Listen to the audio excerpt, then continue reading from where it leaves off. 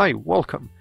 Sometimes you may want to make a realistic texture for the human skin in Substance Painter or ZBrush or Blender and other software, but the result is not realistic. Maybe you need some details and tips to add realism to the skin. In this video, I will introduce some necessary details and tips to make your skin more realistic. So stick around until the end. If you're interested in learning the latest 3D techniques, particularly in Blender, be sure to subscribe to the channel. Here I have a realistic texture in Substance Painter designed for human skin. You can watch the tutorial here that I explain how I made this skin texture, and also the link is in the description. But I added some extra details. I want to share these tips and details with you. I'll start with the bottom layers to top and activate and deactivate the details to see the differences, and also I'll explain how to add them. The first one is the veins. Veins are the necessary components for a human skin. For example, let's activate it and see the differences. As you can see, some extra details has been added here, and as you can see, we don't have it. They're too small, but it has a big impact on the result. So how I made this layer. The technique is to adding a color fill layer with the color channel only, and pick a purple or another color with red tone, and then I use this brush I will introduce here, cracks, provided by Substance Painter. You need to add a black mask and add a paint layer to the mask and paint on the skin with this or this even, and see the references, the human skin references, and paint on the skin based on your references.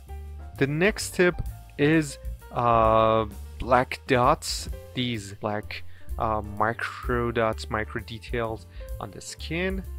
Here, as you can see, this is a simple fill layer with the color channel, which you need to add black mask and use this dots erased, provided by Substance Painter, and paint on some areas, for example nose and these areas. But some kind of humans have more dots on their skin.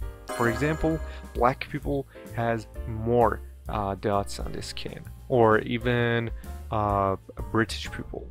But you need to pay attention to the references and the skin type you want to design. The next tip and the necessary tip is some black ambient color on some areas, for example this and this, here provided by this layer. As you can see, it's look like the ambient occlusion but on the face, and you need to add these areas manually. Simply add a fill layer with a color channel and black mask, and you can paint on everywhere you want with using basic soft brush easily. The next layer is wet areas. That you may think the only wet area on the face is lip, but you're wrong. Wet areas related to nose, as you can see here, in the eye, ear, and also the ear. Some areas that doesn't have a hard surface type are more wet than other areas, so you need to paint on them. Here we need a fill layer with only the roughness channel and a small value of roughness, and then adding a black mask and also the paint layer, and paint on everywhere you want. For example, this, and this, and also the lips. The next layer has a big impact on the result. This layer. Let's see. As you can see, it has a great result. Actually, this layer is a roughness layer that uses the cavity texture.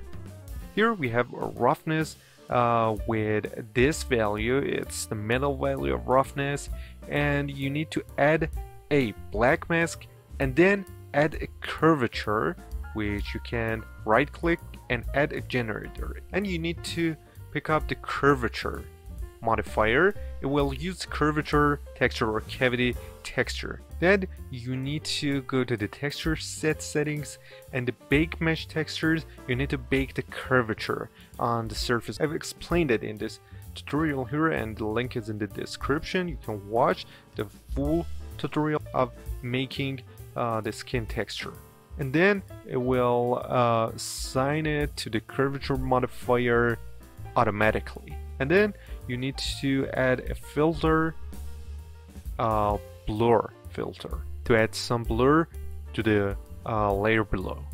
For example, as you can see, there's some differences with blur. The final tip is related to specular. Specular is a distribution of the light on the surface.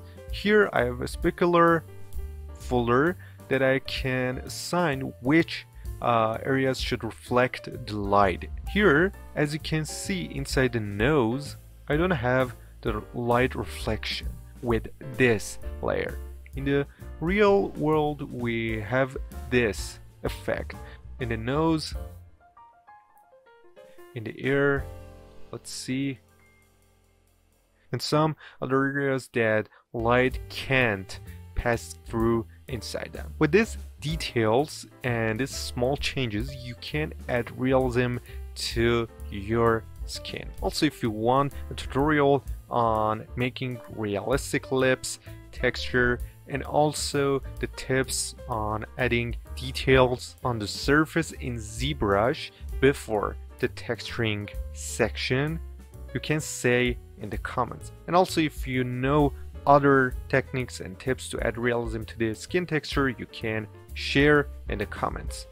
Thanks for watching. If you enjoyed this video, please give it a like and don't forget to subscribe to the channel, and feel free to share your questions and ideas in the comments.